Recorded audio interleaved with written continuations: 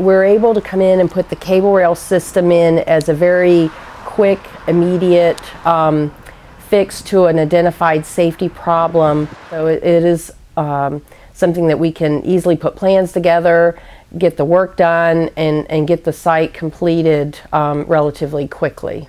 And they're a very low-cost, effective safety countermeasure that can reduce or nearly eliminate median crossover crashes that occur on interstates.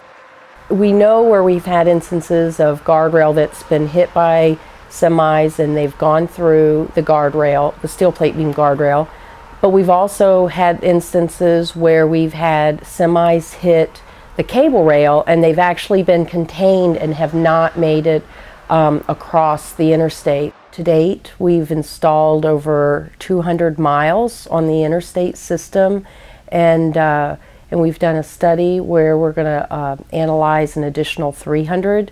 Where we've installed the cable rail systems, I would say we have nearly eliminated the median crossover crashes. So it is working. You know, we're going to continue to put it out there and hopefully continue to reduce our fatalities.